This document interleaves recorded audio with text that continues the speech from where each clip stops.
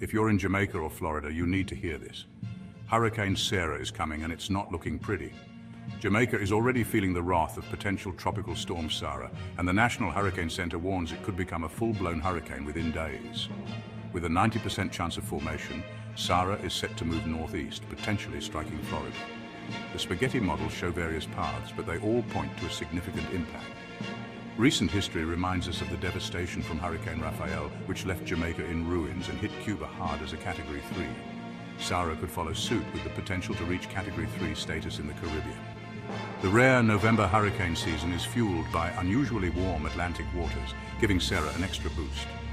This storm could hit Florida's Gulf Coast with over 111 miles per hour winds, echoing the destruction of past hurricanes like Nicole in 2022 and Kate in 1985. Stay alert, stay safe, and prepare for the worst.